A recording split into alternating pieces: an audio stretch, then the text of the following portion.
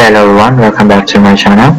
And today I'm really happy to come back and to talk about the Ubuntu on the Windows that allow you to use Ubuntu terminal and run Ubuntu command line input based as edit, apt, and many more about the command in Ubuntu. And as you can see, this is the Ubuntu 18.04 LTS. As you can see, this is a command line activity that you can use it to learn about the Ubuntu terminal command line, and while you use using Windows, and you can go to Microsoft Store to download Ubuntu here, and you can search and download it. And for me, you just install it. But how to run and use it? Okay, the first thing you need to do is install from the Microsoft Store, and after download it, you can launch it. But one thing you need to know is you need to enable Windows Subsystem 400 component on the Windows 10, because in the Windows 10 we need to enable it. So you can go to this website for more detail. If you don't know how to install, you follow my guide in this video. Okay, just enable it. So what you need to do to enable it, just one thing you need to go is about the start, and then setting.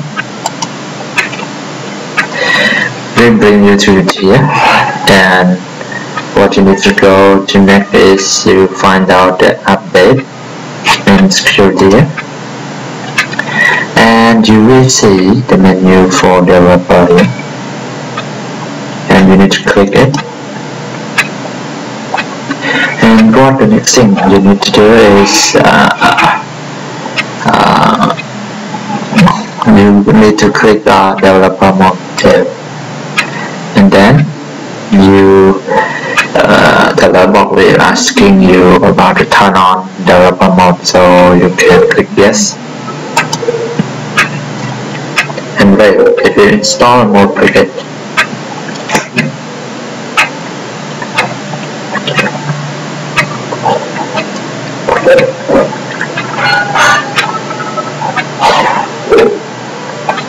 Just wait a little bit.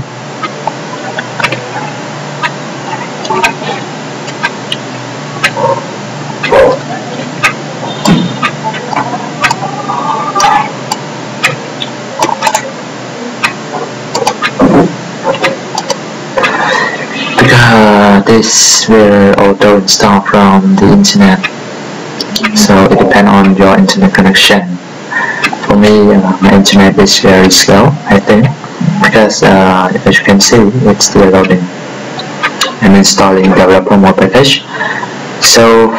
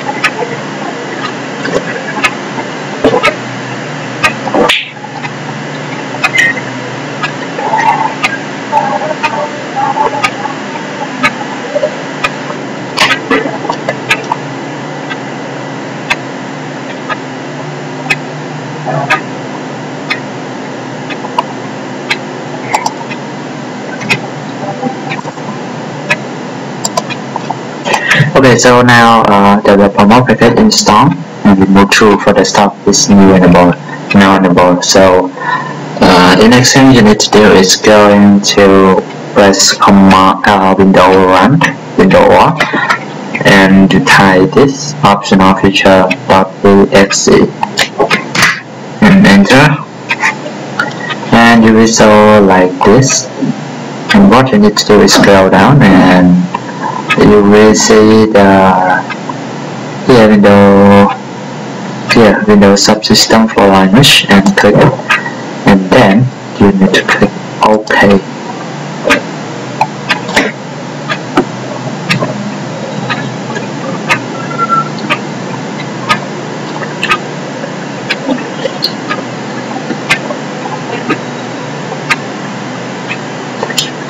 Okay, after that, you need to restart your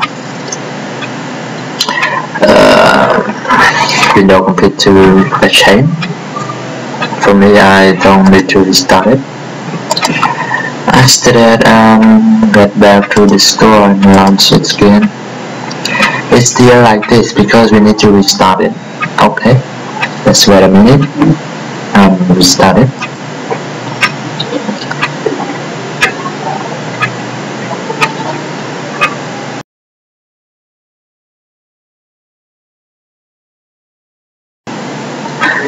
Okay, now after restart, go into Microsoft Store again, and go to my Ubuntu and click launch, and you will see the installing may take a few minutes because now we run on the first time, so we need to install some package on the Ubuntu. So just wait a bit.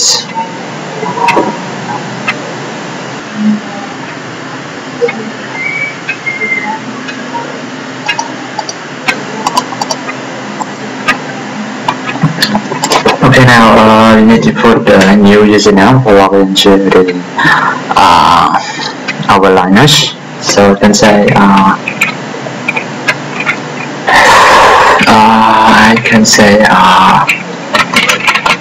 admin or root something.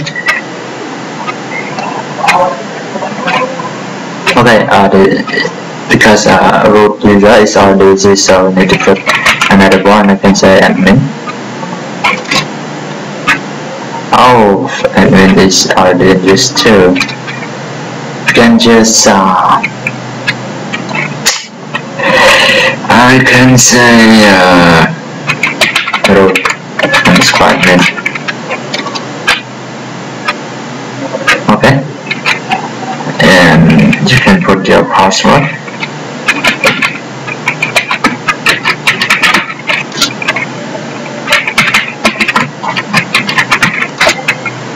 Okay, now ready is this. Okay, so now you log in and you can see the command, so you can test with your language command. You can say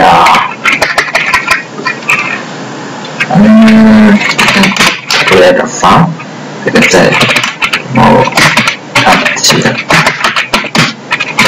release it, you will see. Okay, it's really nice. You know, you can release. Oh, yes, it's really great. Okay, thanks for watching, and you need any question, you can ask me below this video. And for the how to use command line, you will see the next video. I will tell you more about how to use basic terminal command lines with Linux. So see you in the next video. If you like, don't forget to subscribe to alert more the video to get the new video soon. And if you like it, share and like. Thank you. Goodbye.